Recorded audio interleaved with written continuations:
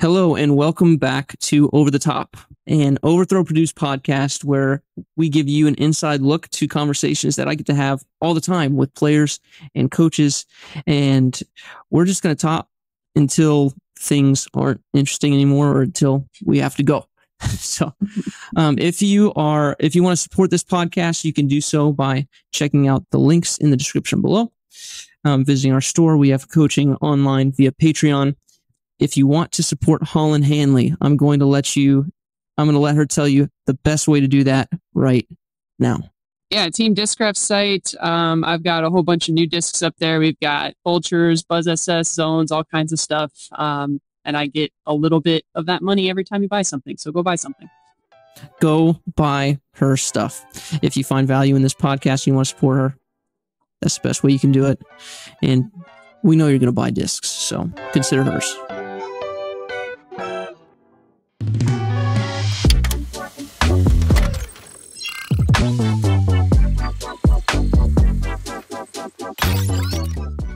Cool. Okay.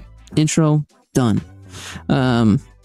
Awesome. So I've got just a couple things that I've got questions on. I kind of want to take people through your entire season from off season, your entire year from off season all the way through tournament, and then get really deep into tournament prep. Cool. Yeah. And then of course, any little rabbit trails we go down are very welcomed. For the off season, I was on a ranch in Oklahoma, so very isolated, nobody there to really bug me. So it's really good environment to just kind of like dig in and kind of hammer away at some things. And as you know, I had some form stuff I wanted to work on. So that first couple of months was really heavily focused on fixing some things with my backhand. It was a lot of no disc drills, a lot of throwing into a net for just like hours and filming everything.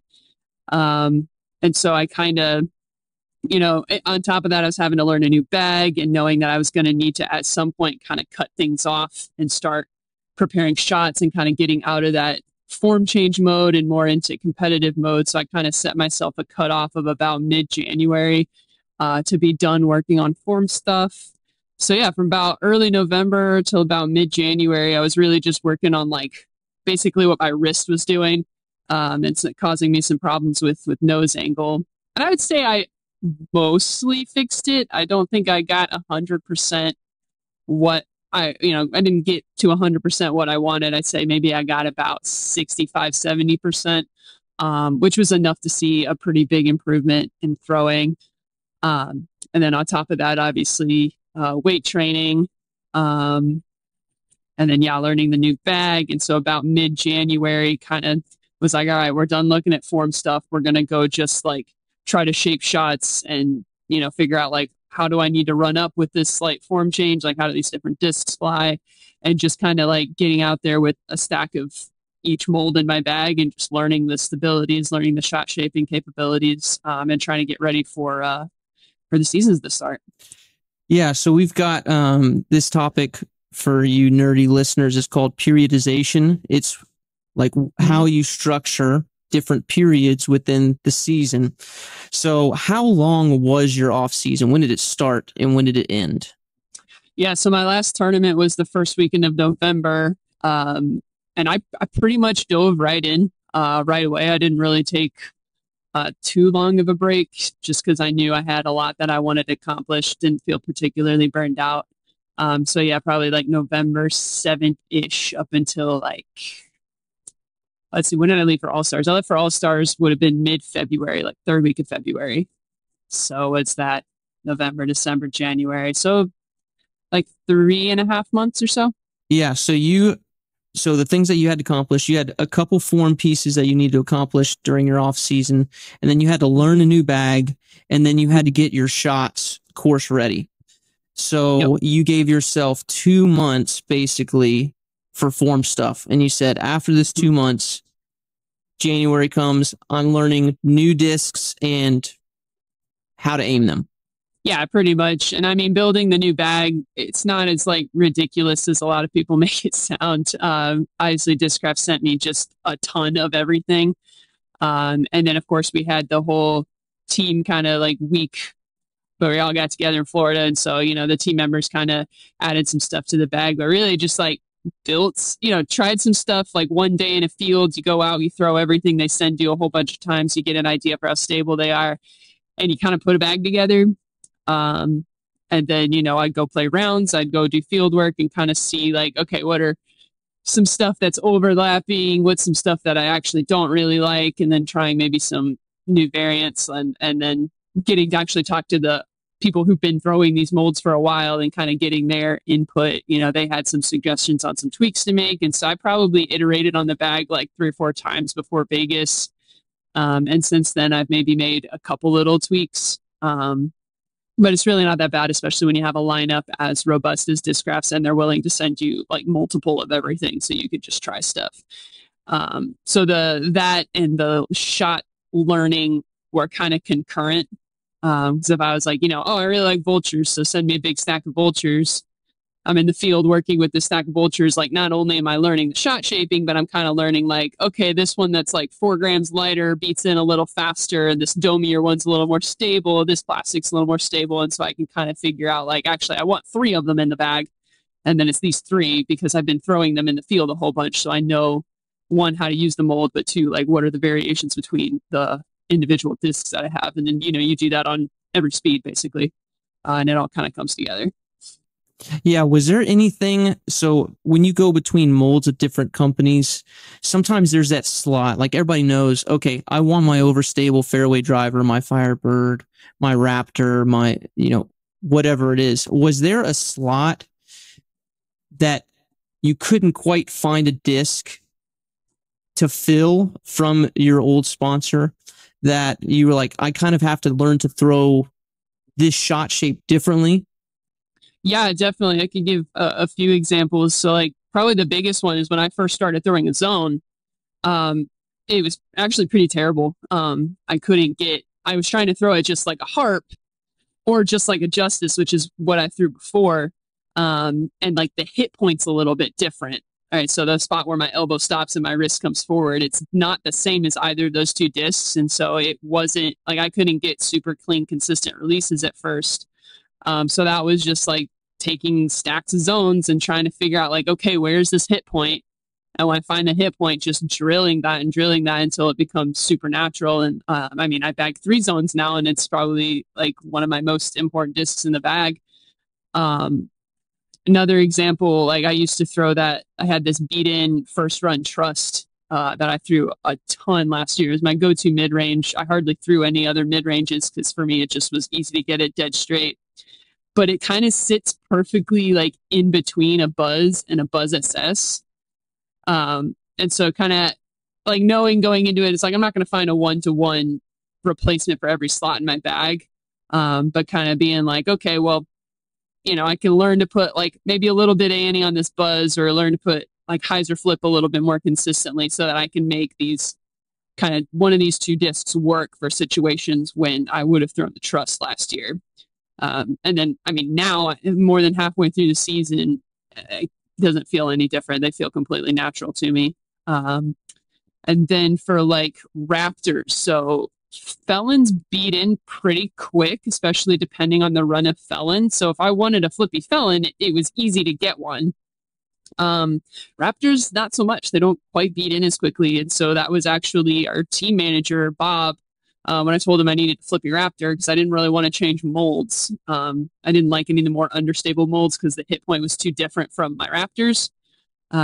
And my preference when throwing forehands is to kind of have 1 hit point and then just throw a faster or slower version of the same stability. So Zone, Raptor, Force, they're all pretty overstable.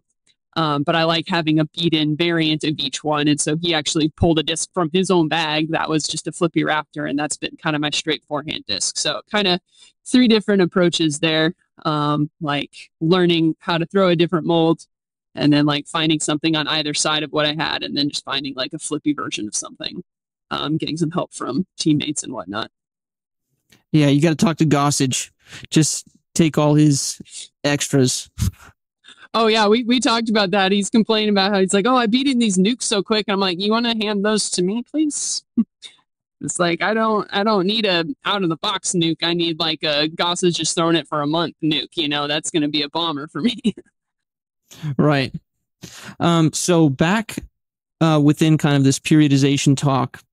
So the weightlifting you mentioned, the field work you mentioned, and the shot selection. So when during your first 2 months, when you're going at it, tell me about the lifting schedule inside of that kind of training month, and did the list where in the off season did the lifting schedule fit in? How long?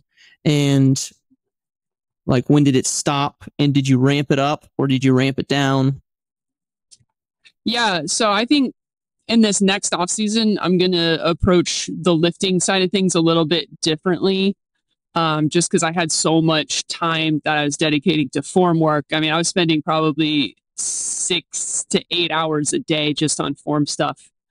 And so the gym took a little bit of a back burner. Like I was still in the gym 4 to 5 times a week, focusing mostly on mobility. So like, you know, being able to do things through a full range of motion. So basically like strength training through a really full range of motion rather than just strictly trying to get stronger through say like a squat or, you know, what I would do for powerlifting. Because being really strong through a full range of motion is what's going to protect you from injury. Like you train that way so that you can handle the demands that the sport puts on you. And so I've pretty much trained the same way throughout the entire off season. I think I'm going to periodize it a little bit more this off season. Make a little bit more of an effort, at least early on, to maybe put on some muscle and then kind of ramp that down into more of like explosive training towards the end of the off season, something similar to what I would have done for another sport that requires kind of explosive power. But it was just kind of like a time and energy commitment kind of thing. I was really hyper focused on form stuff and a little less so on gym stuff. Yeah, even so, you got in the gym enough. Are you taking the workouts from volleyball, or are you looking at another sport? Where are these workout ideas coming from? Yeah, so it's kind of a combination of things. I looked a little bit at like, you know, what do like tennis players do? What do golf players do? What do baseball players do, like to protect their shoulders and their arms and such? I borrowed actually pretty heavily from this group called Athletic Truth Group. So it's this guy who's like his whole thing is basically like getting your knees healthy if you have knee problems, and like it's pretty well based in kind of the same thing I was saying of like protect, you know, training all the muscles around your joints through full ranges of motion to protect them from demands of sport. And so I kind of have whittled it down since then to a few like key movements that really help keep my knees and my elbow healthy. Because with the amount of power sidearms I'm throwing, like I notice like a pretty stark difference when I'm consistent with training certain muscles versus when I'm not. And then same thing with the knees. Those are kind of the two things that get beat up the most for me. And so I think going forward this year, because I know what those movements are, like kind of the bare minimum to keep myself healthy, I can kind of use that as my base and then, you know, push to other goals from there. So to give people an idea, I think I kind of have an idea of the training you're doing just because it's very similar to tennis training for high performance players. But this is band work, like resistance bands, medicine balls, lunges, that thing where you start on the ground with a kettlebell and then you like work your way up. I don't remember what that's called. Yeah, it's a lot of it too is just like what I have. So I think we didn't set up like our full home gym because we didn't really have space for it. So I did have like a barbell and I had some dumbbells. I had a little bit of resistance band stuff as well. So I mostly was working with those things. And then, you know, a couple of days a week, you have to drive half an hour to go to Planet Fitness where I was. So, you know, I wasn't going there every day, but I would go there usually at least 2 to 3 days a week. And then the other workouts would be done at home. But yeah, a lot of lunges, a lot of hip hinges, that sort of thing. You know, a lot of like for shoulder, you know, during external rotations, doing a lot of curls and tricep press downs just to keep the elbow feeling really good. Not a ton of like direct app work or anything like that. And then I think this year I would like to add a little bit more of like plyometric stuff, maybe some med ball throws, some things that are a little bit more explosive, and add that in toward the end of season, or toward the end of the off season. Excuse me. Yeah. Tennis players spend a lot. I've seen a lot of like high level tennis players go and spend a lot of time on beaches because just like the footwork pieces and stuff done on a beach just absolutely, one, destroy your legs. Two, they help all those little stabilizer muscles around your joints because you have that kind of uneven, and that's where people can really. Yeah, we used to do that in volleyball. Yeah. So yeah, I don't really see too much reason to do that for disc golf. I also I don't do a whole lot of cardio because like we're just hiking, and like while it is physically taxing, it is just hiking. It's not like jumping and changing directions quickly and sprinting or anything like that. Actually, to prepare for kind of this next swing tour, I did add a little bit of cardio just to like get accustomed to the little bit higher heart rates and getting the heart rate back down before having to do like putt. I'm envisioning hole 2 at Deglow, having to walk up that big hill and like not wanting to be winded by the time I get up there. But I don't really think like a lot of cardio is that necessary, especially when I'm doing, 6+ hours of fieldwork every day. Right. Yeah. Do you think, now this is totally loaded, sorry about that, but do you think most people on tour are where they need to be fitness wise, or do you think the hiking up and down, like people actually struggle with that, or if they do, like they really shouldn't? Yeah, I think people on tour could definitely benefit from strength training. I think too few people do it, and I think of the people that do it, it's not the best. And I say I don't know what everyone is doing all of the time. I'm just kind of projecting based off of what I see. I do see players at Planet Fitness or whatever getting, working out and watching some of the stuff they do. And I'm like, yeah, it's not bad, but it could be better. I think doing something is like exponentially better than doing nothing. And I think there are too many people who are kind of doing nothing. And then a lot of those people will complain about like, oh, my elbow, my shoulder, my back, stuff's hurting. And it's like, you're not really taking care of yourself. So of course it's hurting. Yeah. Do you work or anything during the off season? Do you have ways that you make income, or are you kind of set up with your sponsorships? What's the deal? Yeah. This off season, I didn't really have to do anything. My sponsored deal, one, I don't really have expenses in the off season because I can just park the trailer at the ranch. We installed hookups, we installed a septic system. So like we just park there like it's any campground. So there's not like I'm having to pay rent or anything. So my expenses are extremely low. And then Disc Rep pays me, monthly. I have a monthly guarantee that like pretty easily covers everything, especially if I'm not traveling. So yeah, didn't have to work. The previous off season, I kind of supplemented with some like lessons and stuff here and there. But yeah, I don't really have to do anything. Yeah, with your lessons in the off season, those are local in-person lessons, right? Mm-hmm.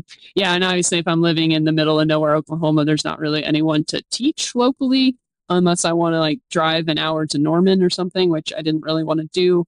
I kind of prioritized my own progress over teaching anyone else. For sure. Probably a good weekend on the pro tour is worth more than a handful of lessons in terms of differences in placement. Yeah, so, definitely. But are you planning on taking students next off season, and do you know where you're going to be next off season roundabouts? I mean, if I had to guess right now, we'll probably be back in the same middle of nowhere, Oklahoma. So probably not going to be able to do a ton of in-person lessons. Hard to really say. I haven't thought that far ahead yet. Yeah. Is there a lot of logistical stuff that you have to do in the off season, like when you're scheduling your tour and all that? Is there just what's the stuff that I just don't even as a plebeian disc golfer think about? I think it's a little bit different for everybody depending on what your setup is. Like if you live in a van, you can be very, very flexible because you just park somewhere. With us being in this massive fifth wheel, I do have to plan ahead and make sure I'm getting campgrounds that have everything that we need. So they release the schedule in November. I'll kind of sit down and like put everything into a spreadsheet so I know like just what my options are. And then I'll just kind of go through and I'll pick out what tournaments I want to go to. And I try to set things up so that I never have more than 4 tournaments in a row. So I feel like beyond that, like my quality of play kind of goes down because I'm like physically and mentally exhausted. I start to feel burnout after that. So I'll just kind of like, I could probably make it like 6 or 7 in a row before I really got burnt out. But if I kind of preemptively say like, okay, I'm going to go 4 weeks on, 1 week off, 4 weeks on, 1 week off, I kind of can get into a rhythm and I can kind of stay ahead of the burnout. And I can kind of like program in that opportunity to rest. And then once I've gotten that all figured out, I'll kind of look at like, what are the days we're going to need to travel? What are the days we're going to need to check into a campground and check out of a campground?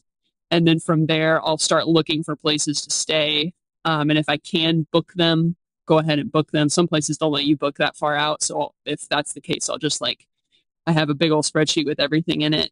And I'll just keep like a link and then I'll set like a reminder for when I can go and book it. So I try to get everything booked as quickly as possible. And then I keep track of, how much it costs to stay there. I'll keep track of like how much fuel costs are and then any other like costs associated, like if I fly somewhere. And in that same spreadsheet kind of throughout the year, I'll fill in like how much money I made at each event. So like winnings, bonuses, if I do like any media coverage or if I teach any clinics or anything, I get paid for that. All gets added up. And then at the end of the year, it's very easy to send off to my accountant and be like, here's what I made. Yeah, I definitely want to dip into the media coverage that you're doing in clinics and stuff on tour. But first, what does that, when you do 4 on, 1 off, what is that off week typically like? What's that perfect off week for you? Yeah, so a perfect off week would be at least half of it, like not throwing. And it kind of depends just on like what I feel like I need. Because I've had off weeks where like I'm actually good, it's I actually feel fine physically. And so, I might continue training in the gym and I might do like a little bit of field work. Generally at a minimum, I want to keep putting. Because if I take a week off from putting, usually when I come back, it takes at least a week to kind of get back into a rhythm and feeling really confident with it. But like a perfect off week would be like a very tiny amount of field work just to kind of maintain some skill, especially in putting and like short game. And then like we're either back visiting family and friends or we're off like doing other fun, non-related disc golf things. Like one of our off weeks, we went to Yellowstone. And so like in the morning, I would get up and I would go putt for like half an hour, throw up shots for half an hour, come back, pick up Tyler, and we go into the park and we just like do whatever we wanted to for the day. So it's kind of like all of the disc golf skills kind of go on maintenance. And then it's all about just like doing stuff that's fun, but not super physically taxing. Yeah. And do you have do you have any kind of that respite when you're in a tournament, in a season? Is there something that you do in between, like after rounds, to find a little bit of rest mentally or physically? What's going on there? Do you just go, okay, I'm done with my round, I'm gonna veg and then sleep early? What's the deal? I mean, yeah, it's usually I come back to the trailer, I might take a nap, I'll usually watch the men play. Or if I just really don't feel like looking at disc golf for a bit, because maybe I had a bad round or I'm feeling a little bit, just tired of looking at the course, I may not do that. But generally just anything that's, again, not physically taxing. I'm mostly like the best way to rest and recover is to get a lot of sleep and make sure you're eating enough food. So kind of those two things. And then, if there's something fun to do after, I'll go do that. Yeah. Does your diet change for off season and during season at all? Not a ton. So this last off season, I wasn't like really trying to gain or lose weight in any way. So I kind of ate pretty much what I needed to just like stay the same weight and have enough energy to do my practice. I think this coming off season, I may make an effort to gain some weight. So it'll be like the same foods, just a little bit more. Yeah, I mean, really, it's just like make sure I'm getting enough protein and then getting enough carbs and then eating vegetables every day. I'm not super strict with it. I don't really feel like there's a reason to be. Okay, so into the season, do you have season goals for this season? Did you have an idea before you were heading to the season? Like, here's what I want to accomplish this season. And was it ratings related? Was it performance related? Was it form related? Mm-hmm. Yeah, I try to stay away from goals that can be that rely on like what other people are doing. So like with ratings, I can shoot the same score on one course one day with a stacked field, and that's going to be rated well. And if I shoot the same score like the next week with the different field, it's like not going to be rated that well. So it's ratings are a little bit out of my hands. So I try to kind of stay away from that. I mean, there is a little bit of a ratings component with staying on the elite team at Discraft. But like if you play well and do all of the other things right, that shouldn't be a problem. Now my goals were more or less to, just like play as well as I can really, and to like continue to progress. I don't like keep goals of like, oh, win X number of events or have X number of top 5 finishes. Cause, fact is you can play, your best golf one weekend and someone plays one stroke better and you don't win. That doesn't mean you failed, maybe that was your best ever. And yeah. So really it's just to kind of keep pushing my game forward and to just keep like learning what I need to learn in order to continue to get better. I think a lot of my struggles this year have been more on the mental side of the game. And so that's kind of where a lot of my focus is at the moment. Skills wise, the thing I've really been hammering during season has been putting and approaching. So I feel like that's kind of a weakness in my game. And then kind of just like iterating on my process during each new swing of the tour. So if I do that, 4 weeks on, 1 week off, during that 1 week off, one of the things I'll do is kind of look back on that 4-week period and be like, okay, what did I do well? What did I not do well? Just overall in terms of my process, and see if there's anything I can try going forward into the next phase of the tour.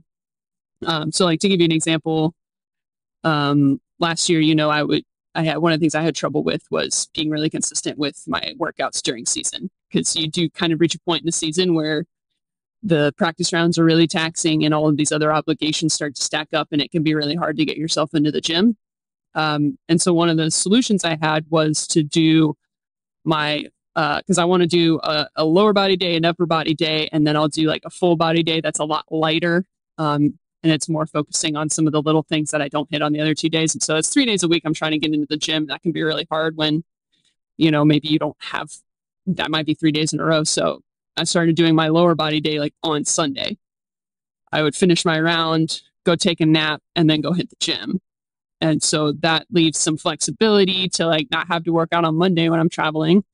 I can hit the upper body day on Tuesday or Wednesday. I can hit the full body day on Wednesday or Thursday. I have some flexibility there.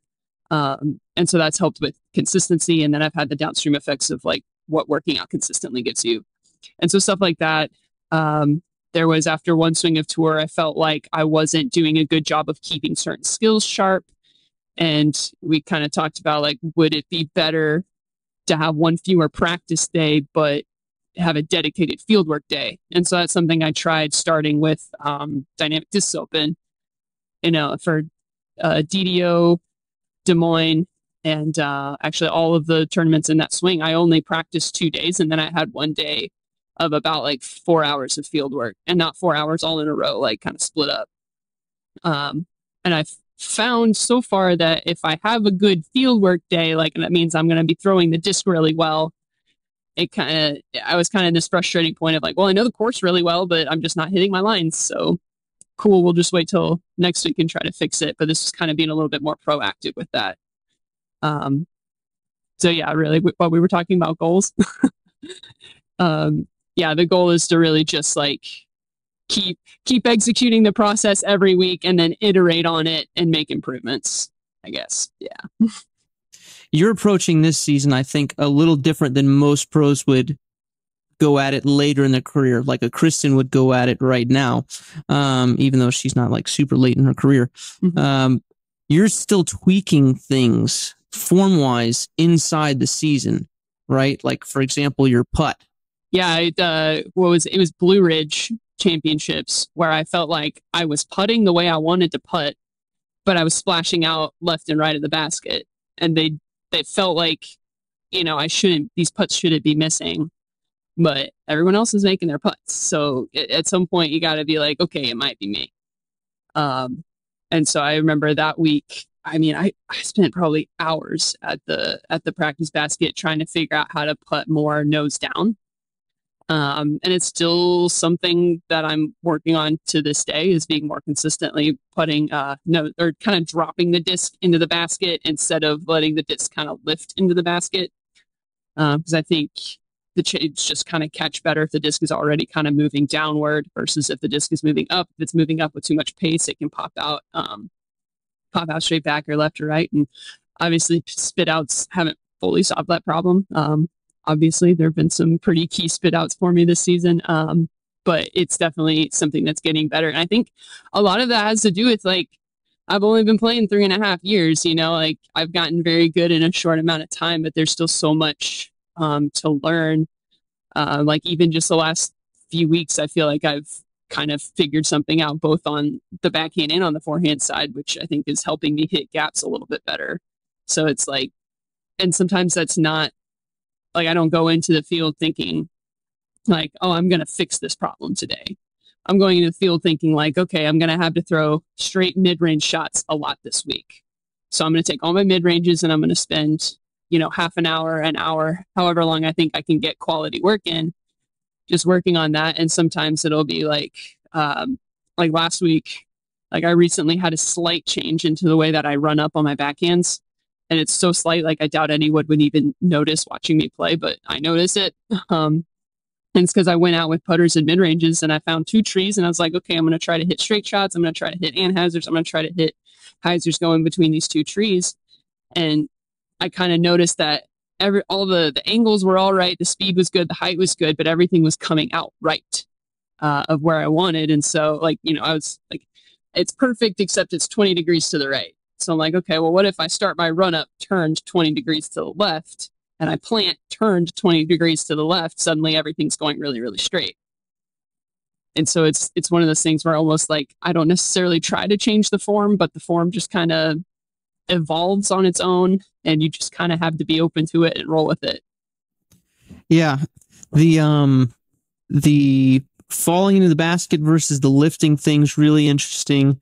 When Paul and Ricky were having fierce battles years ago, Paul had said it's not the circle 2 putts from Ricky that I'm worried about, or that I doubt go in. He was basically saying it's the 20-footers that I think he's going to miss, and it's the 60-footers that I think he's going to make, because Ricky had an obscene amount of spit outs from close up because he drops real low and then putts up to the basket and kind of does this little boop and like pops back out. And you're like, how did that was center?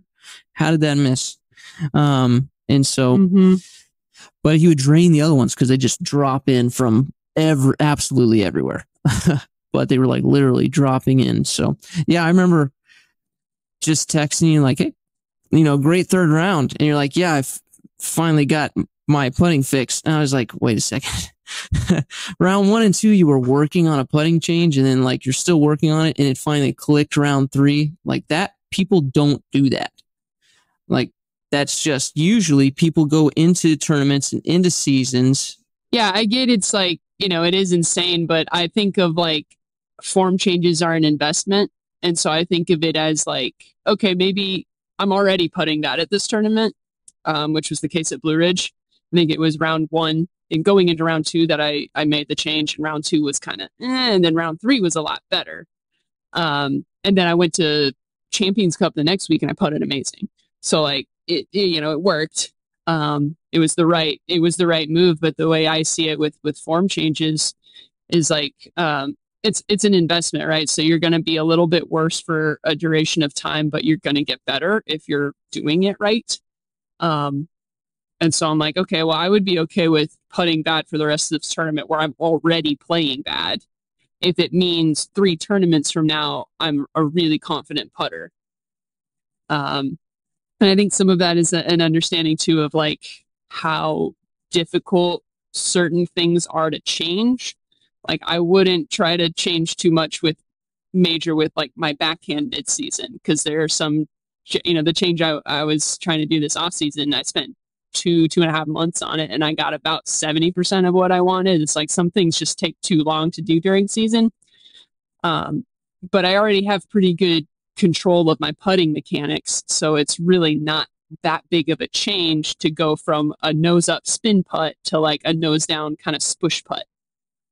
So I think it's just like, one, it's an investment, and two, it's an understanding that this change probably isn't going to take that long, especially if I really just like hammer away at it, which is what I did and am still doing. Yeah. I remember at Ledgestone, I think final round. Yeah. Sunset Hills, the last round at Sunset Hills. We were walking on 18 and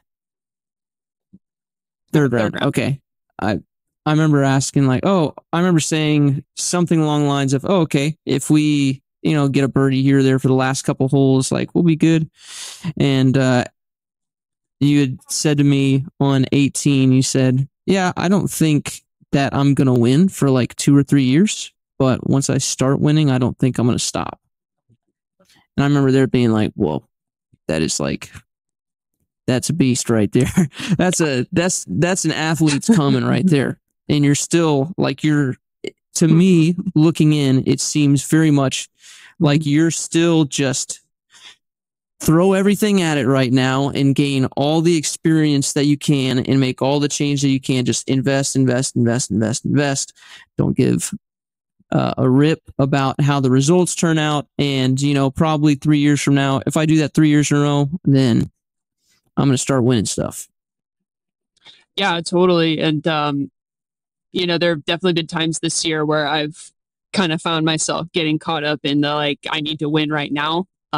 Just because I have gotten close a couple of times. So yeah, it's good that you reminded me that I said that, because I definitely do still believe that it's like, if you're doing all of the right things, the good results will come. And I know, like, I could try to just dial in and focus on like, okay, maximum performance this weekend, and like maybe I'll win. But if I'm not on the flip side of that, continuing to try and improve my skills, like someone's going to pass me, because like, someone's trying to get better.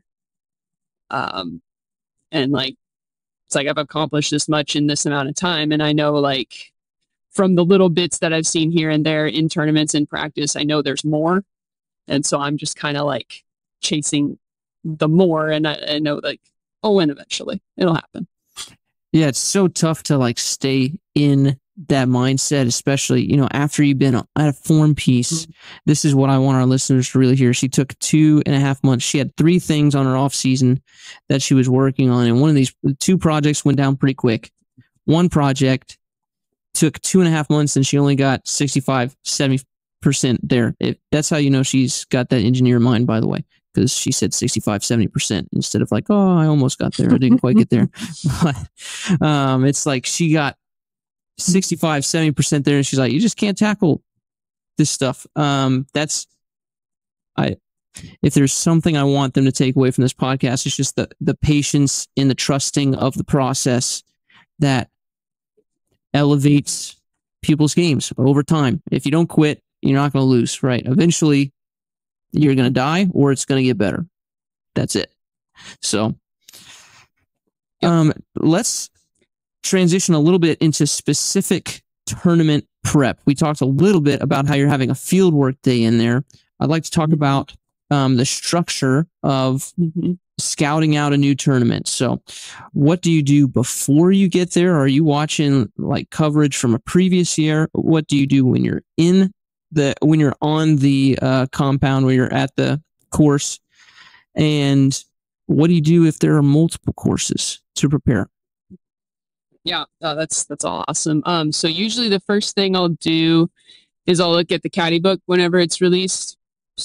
And so I'll kind of get, and most of these courses I've played up until this point. Like next week we're playing Ledgestone. I've played that course this week. I've played this course.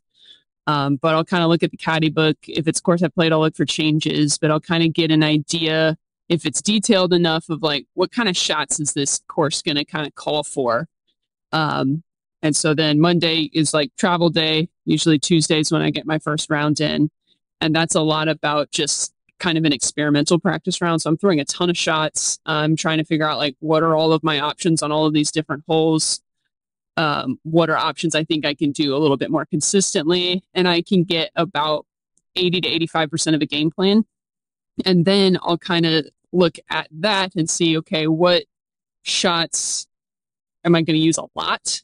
And also, what are some shots that I feel like I'm not executing the best that I could right now that are going to be relevant? And I'll use that to kind of structure what my my fieldwork day is going to be.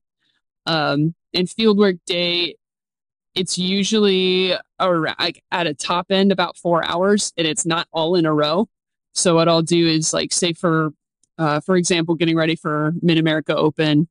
It's a lot of wooded shots. It's a lot of straight shots. So I took last week, I had a fieldwork day and I took, mid ranges and I took putters and I took some fairway drivers. And so I was working on like flip up shots and kind of like having a gap far away and trying to hit this gap and just dialing that in.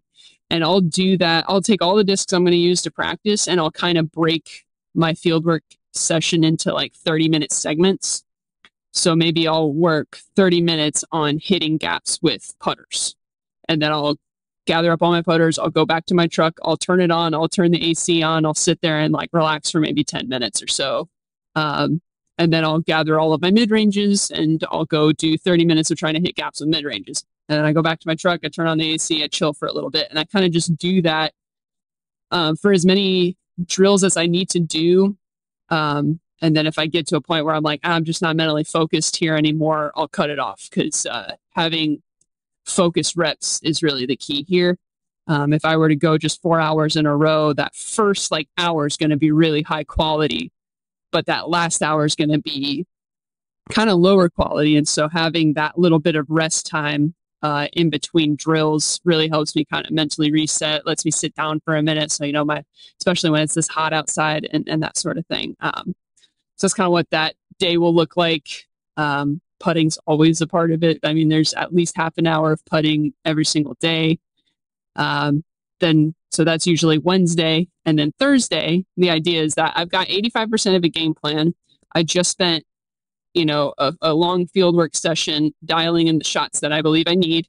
And so then Thursday, I'm throwing 1, maybe 2 shots per hole. I'll throw more on that kind of like 15% where I'm not quite sure what I want to throw yet. The goal being to just have a full game plan, feel really, really confident in it. And then I'll kind of finish the day. Usually I'll wait till the evening, do that half hour of putting. And then I cut it off. I'm ready for the tournament. And then, obviously there's some lifting in that. The way the lifting will work with the whole week is I'll do kind of my hardest day, my leg day on Sunday. So I have Monday off all day to recover. I'll usually still maybe feel a little bit of soreness on Tuesday, but Tuesday I hit upper body. I'll feel a little bit of soreness from that on Wednesday. And then usually that full body workout doesn't make me sore at all. So by Friday, I've dialed in the shots that I need. I know the course really well. I've done my workouts and I'm fully recovered. So if I do everything right, Friday, I feel amazing. And then that just kind of continues through the weekend. And then we start the process over Sunday night. Yeah. So what I'm hearing is that before a tournament, as we get closer and closer to the first day, to Friday, we are doing a lot. You are doing a lot of repetition in the beginning, a lot of testing of shots in the beginning, and then you take it all to field. You're grooving the shots that you need. You're getting really confident, getting the feel down, and just making sure that you're firing kind of on all cylinders. And then when you do your practice back on the course after that, it's intentionally getting inside the rhythm that you're going to be in tournament. You're throwing 1, maybe 2 shots off the tee. You're not trying to get in a groove there. You're trying to replicate tournament rhythm where you're not just fire. And this is something that here or I tell a lot of students when they have an important tournament, it's like you're going to do a lot of reps, a lot of stuff, and before you get towards the beginning of your tournament prep. It's going to be groove. You want to feel good, and then you need to disrupt your rhythm. I know a lot of pros will even like pop their phones out and intentionally, get on their phone and go through Instagram or play a little phone game or something like that to break up that rhythm, because it's easy to make the 20th putt after you just missed you missed the first 5, and then you find the groove the next 5, and then you're firing great, 16 through 20, feel amazing. You're like, I'm the best putter in the world, but you missed the first putt, and that's the one that counts. Mm-hmm. So, cool. Yeah. On that note, with putting practice, something I started doing was just resetting my feet in between each putt. So I'm not necessarily going through my whole routine again, but my putt starts with how I set my feet. And so I've found that like a lot of times, maybe you miss the first putt, you make the adjustment with your upper body and then you make it.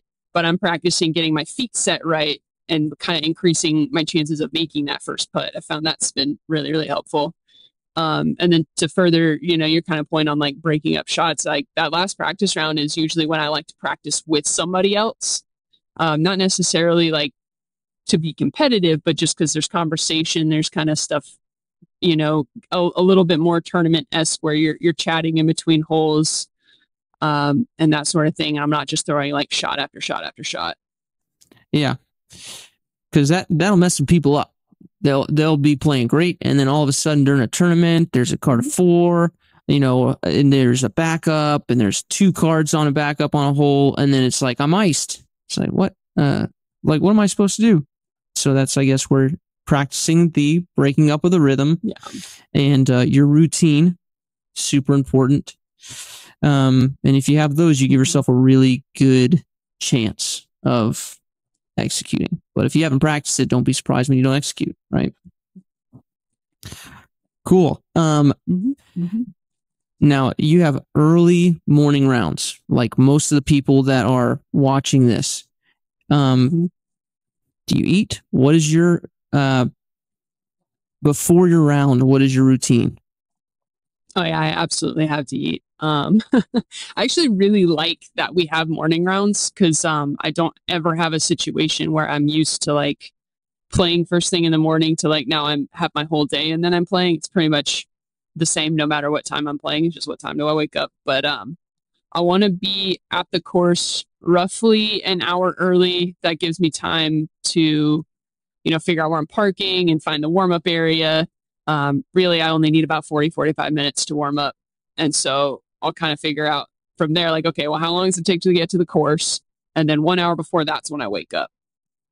So I'll wake up, usually make a pot of coffee. I like just a good old bagel with some schmear and some Greek yogurt. That's usually enough to mostly get me through my rounds. I'll usually need 1 to 2 snacks mid-round, usually around hole 6. I try to have something, and around hole 12, I try to eat something. Because I just like don't want to eat before tournament rounds. It's the only time in my life I've ever had difficulty eating. And so I've found something that I can eat that's like, it tastes good, it goes down really easy, and it's enough calories to like mostly get me through my round, and then I'll supplement that with some snacks later. I don't know what it is about tournaments, but it's like, I don't have trouble eating. I have trouble eating before tournaments.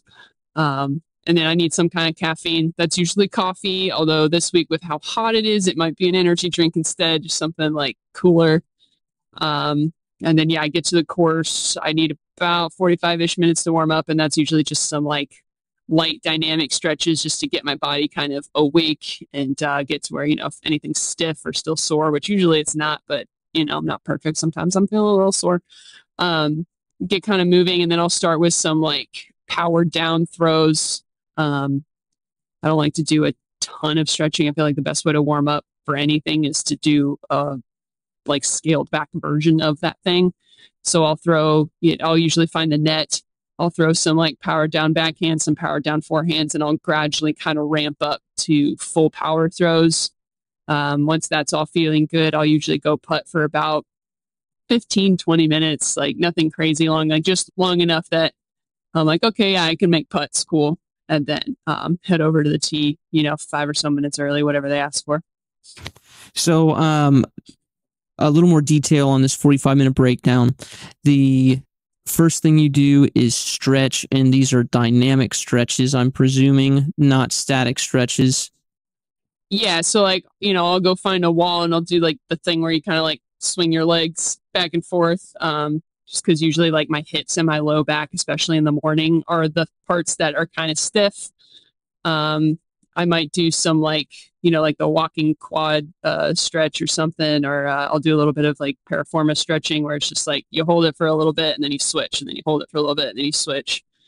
And I go mostly based on feel. Like if I slept funny and my back feels terrible, I'll spend a little extra time kind of warming that area up. But if I feel pretty good, I'll just do the bare minimum and move on.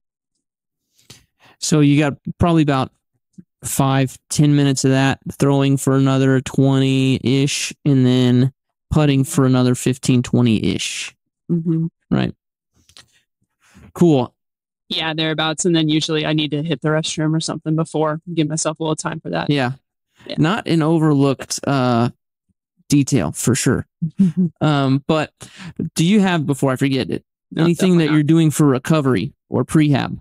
I don't do a lot beyond making sure I get enough sleep. I think that's like number one thing for recovery. So generally I try to give myself enough time to get 9 hours of sleep. I usually don't need that much. Occasionally I need more than that. So that really starts, the night before. Make sure I'm going to get 9 hours of sleep. So if I need to be up at 7, whatever time that is, 10, that's bedtime. And then after the rounds, usually Seth's got those like leg compression things. I don't know how good those actually are. They feel nice after. So I usually hit those if that's available. And then really it's just like chilling. If something's feeling stiff or sore, I might give it like a little bit of a dynamic stretch later. But yeah, I really don't do much beyond sleep and eat enough. All right. So during the round now, what are the things that you're thinking about? Cues, routines, like what are the predominant few things that you're thinking about during the round? Or is it a lot? Maybe it's not even a few, maybe it's a million. I mean, I wish I was really consistent with where my headspace is in rounds, but it's probably the biggest struggle that I have. Really the problem that I have and that I try to avoid is during that first round, if I start off rough or slow, it could be really hard to dig myself out of it because I can kind of feel like the tournament's slipping away so early. And then usually I'll come back in round 2 and 3, think I'm out of it, be like, oh, whatever, let's just play golf. Play great, get back into the top 5, and then move on, next week. But like the tournaments where I play really well, I'm like not really thinking. I usually have like a song in my head or something, and I'm feeling just like very chill. I'm usually like chatting with people in the cart or chatting with my caddy. And then when I, get up to throw, I try not to have a lot of cues. Sometimes you need it. Like sometimes I'll kind of find I go back and forth between like throwing it like you mean it and like just staying smooth. So sometimes I'll start out like a little tentative.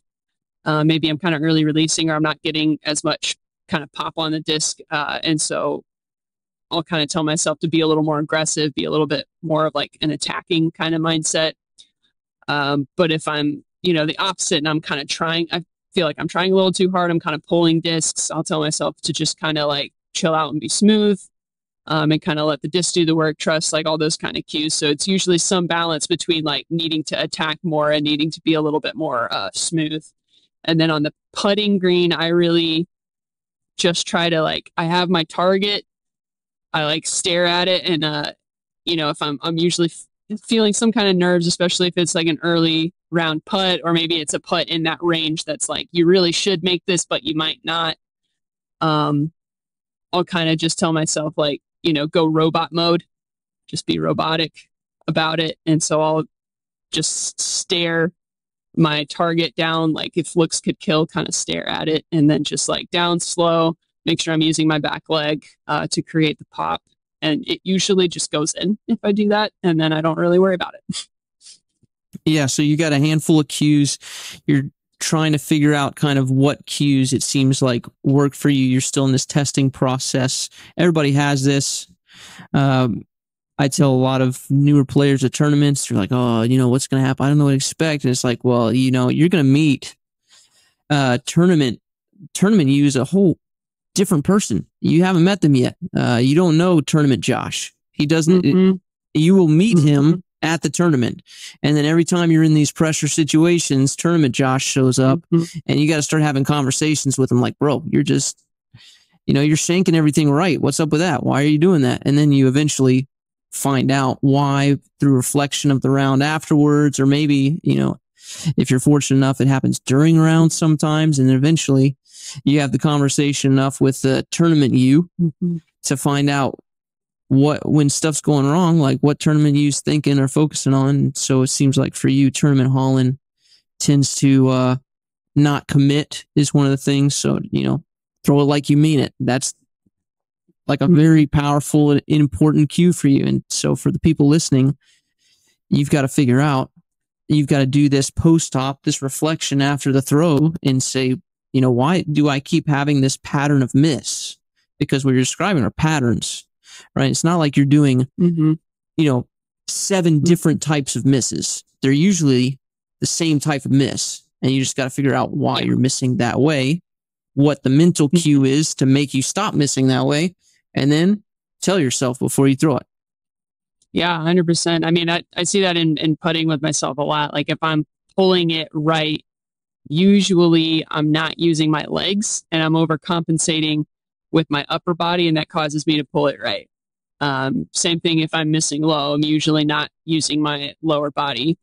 Or sometimes just check what my starting wrist position is. Because sometimes that has, an impact on how much pop I can actually get on the disc. And so things like slow down or, aim high, trust, like those kind of cues can help with that.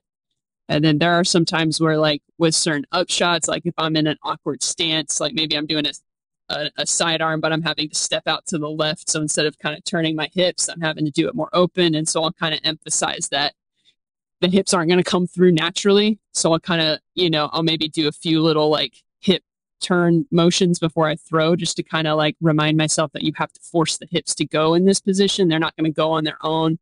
Just kind of little things that you pick up if you just pay attention.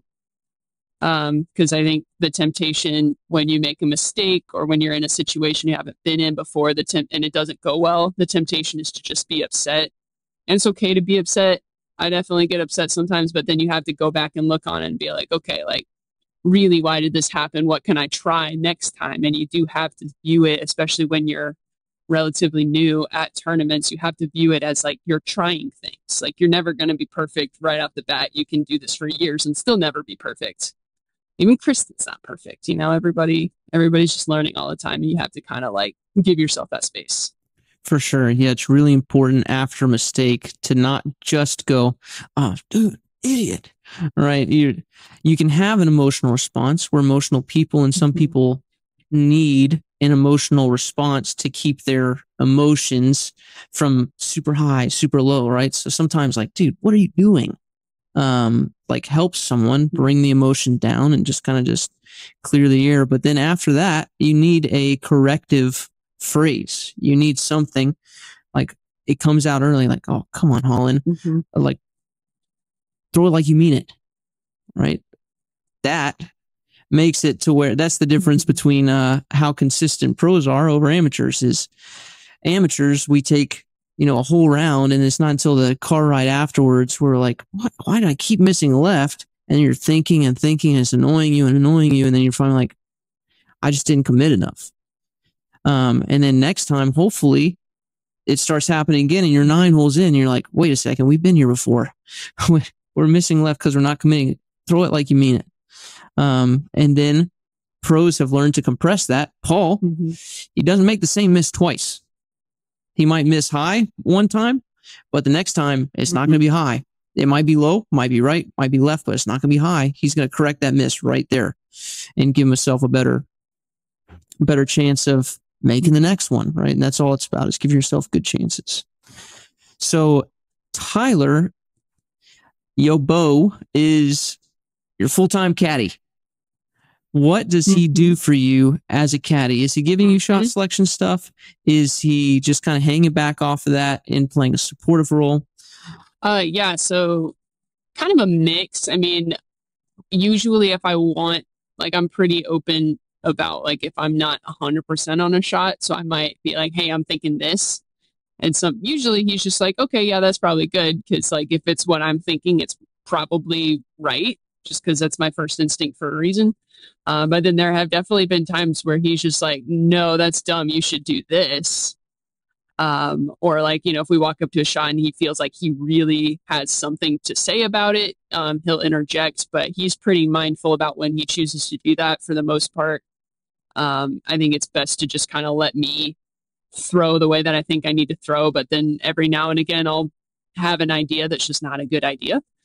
And then there have been times too where, like, you know, I know a decision's probably not the optimal decision normally, but given the scenario, it's actually a better decision. Like, I'll give an example. So at Kansas City wide open, hole 18, in practice, I knew if I was very aggressive off the tee, there was a chance I could get up and down for a look at an eagle. And I hadn't actually pulled it off in practice. I kept being just a couple feet short of the second landing zone when I would try to go across in the second shot. But we both knew that this was in theory possible. Well, lo and behold, we're on the final round. I'm one stroke back of Allie. There's no reason to expect that she's not going to birdie. This is her home course, and she's done it the other 2 rounds. And so I know, like, in round 2, if I say I want to go for eagle, he's going to be like, no, that's dumb, play for birdie. And birdie play was just a nice hyzer over some trees, a little chip up to the second landing zone, and then a chip up from there. If I want to go for the eagle, I have to take my nuke. I have to hit a gap with, like, a hill and kind of get a little lucky through some trees to get to a spot where I have footing to then throw another nuke shot. And I turned to him and I'm like, I think I have to go for the eagle. And he's just like, yep.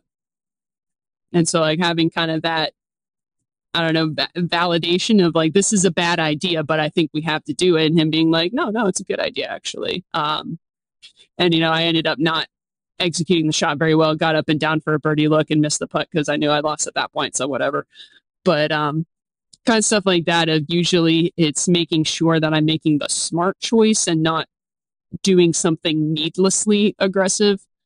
Because I think that's a trap I could fall into, especially, like, knowing how far I can throw a disc. It can be really tempting on a course maybe like DDO or Vegas to just chuck the disc as far as I can, even though that's not really the smartest play. So yeah, I guess his role in that is just, like, you know, validating when I'm questioning something or helping me answer a question, or just, like, making sure I'm not doing anything, like, excessively stupid. Yeah. How often are you deviating? So you said you get about 85% of your game plan figured out in this early stages of tournament prep.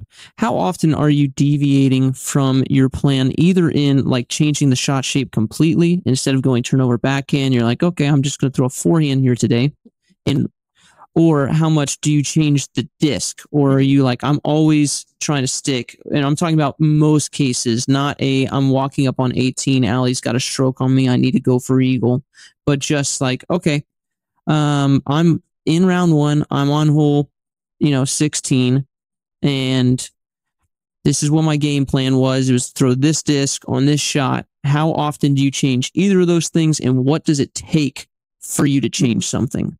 Yeah, it's hard to say how often. I feel like it's not that frequently. It might be a handful of shots per round, and that kind of depends on the nature of the course. Because, like, if we're playing in the woods and, like, I'm out of position, obviously I'm deviating from the game plan. Usually it's because I, like, for whatever reason, I'm not feeling confident in a shot, and I'm throwing a different kind of shot really, really well that day. But probably the most common thing is just, like, wind.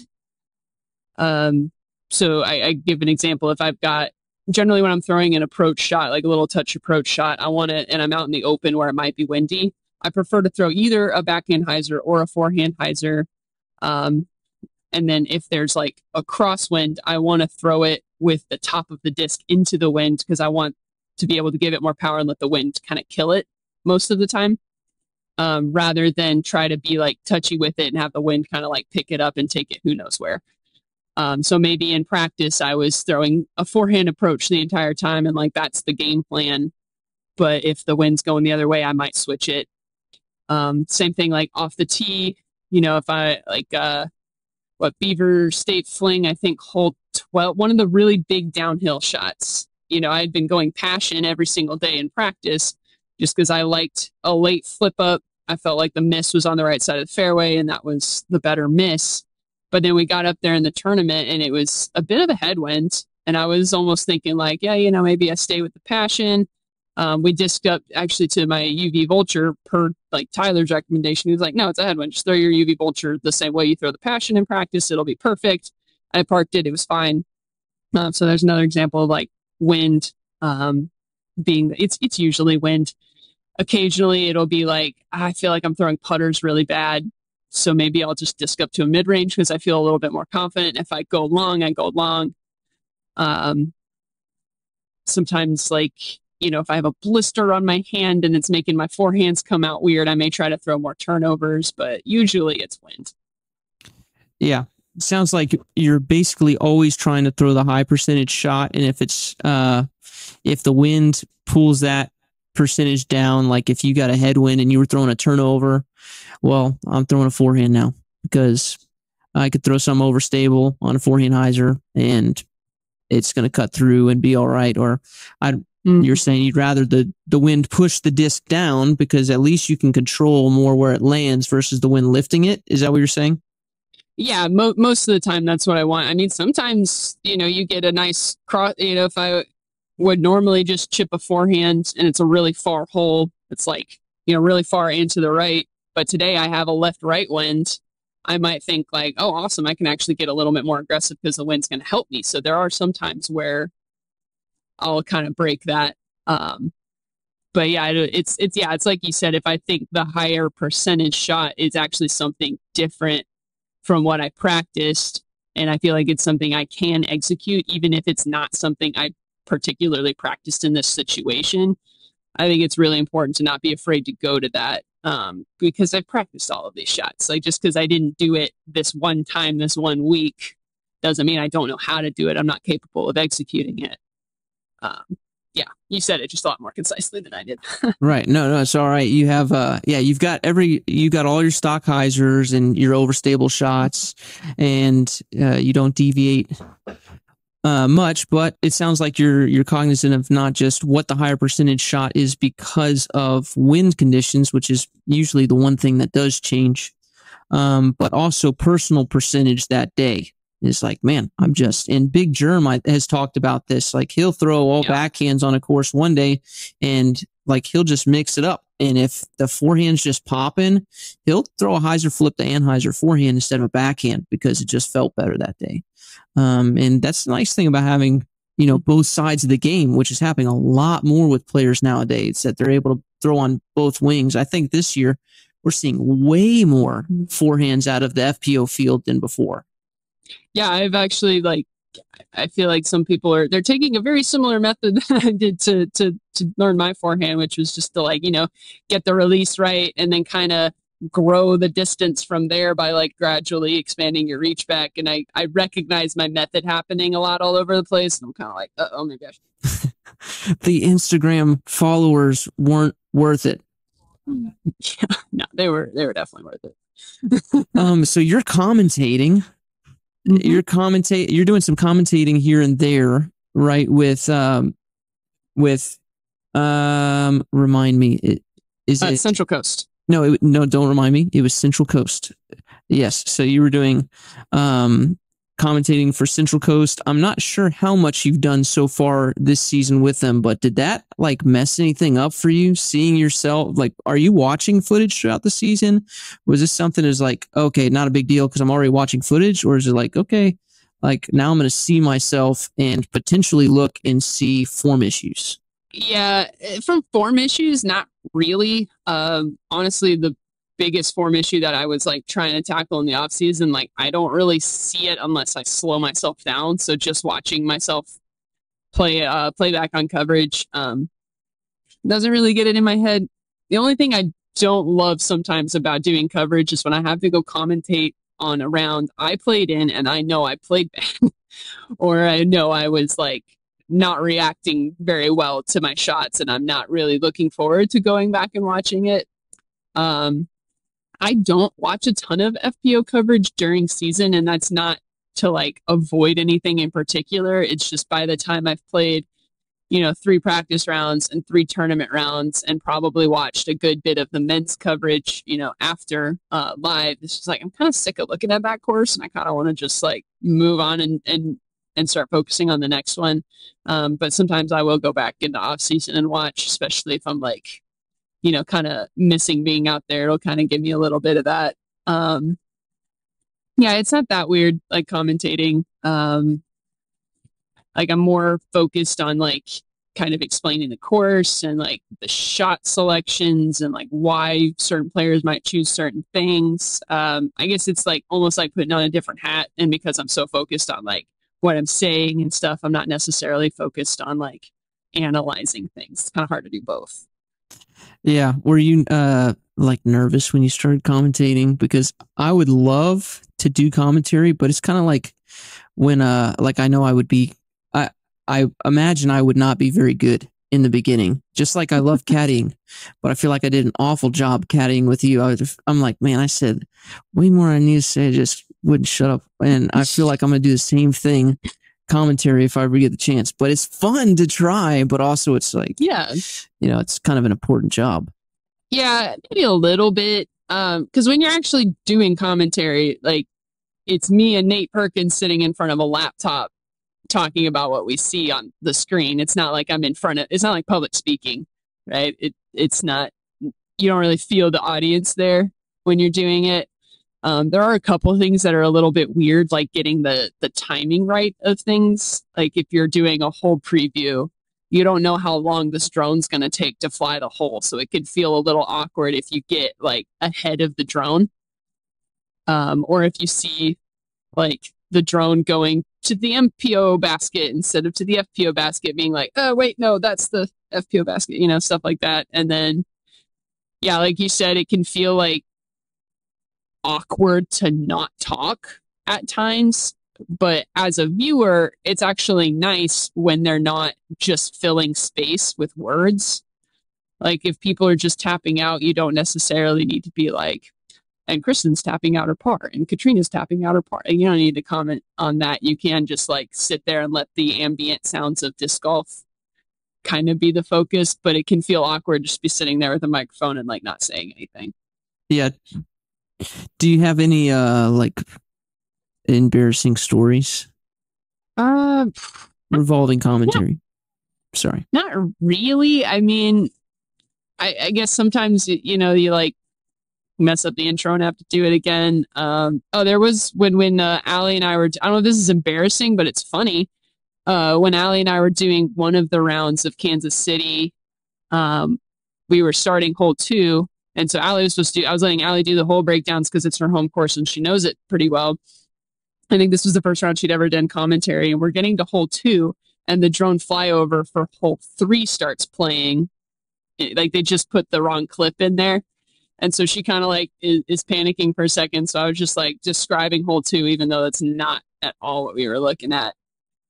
So I wonder if, I think that might have been round 1 of Kansas City. So I wonder if you can like hear that. I didn't go back and watch it, so I don't know how much they like edited it, but that is a big part of it, is like when you're watching, trying to notice like when did they mess up a graphic or when did they get a wrong clip or miss a clip, and then tell them after.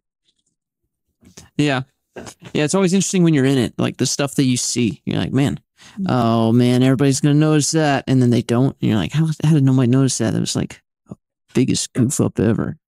But yeah. Okay, so I think I